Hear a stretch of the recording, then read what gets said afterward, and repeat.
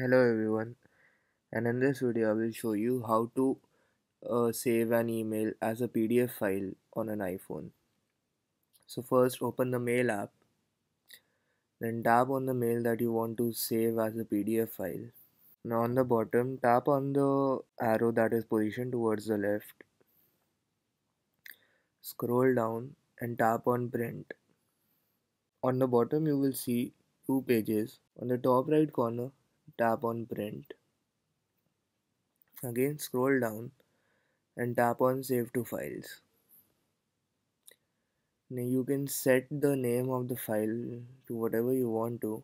So I will rename the document to how to office and then tap on done. And then you can also choose the location that where you want to save the PDF file.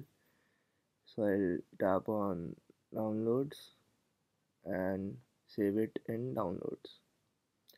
Now to save the document, tap on save on the top right corner, and you have successfully saved your email as a PDF file on your iPhone.